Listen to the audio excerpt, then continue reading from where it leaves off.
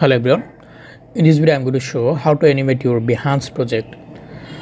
First of all, you need to create your animation. So use animation software or tools such as Adobe After Effects, Adobe Animate or similar software to create your animation. You can also use online tools like Adobe Spark, Canva or Animaker. Ensure that your animations are saved in format compatible with Behance such as GIF, MP4 or HTML5. So just log into your Behance account, and once animations are ready, you will need to upload them to a hosting platform or your own website. Now create a project button to start a new project. Just click on the add media button within your project to upload your animation, and select the animation file you want to include and upload them to your project. And then once you're satisfied with the project and animation, click on publish button to make it live on your Behance profile. So by following those steps, you can animate your Behance project. Thanks for watching.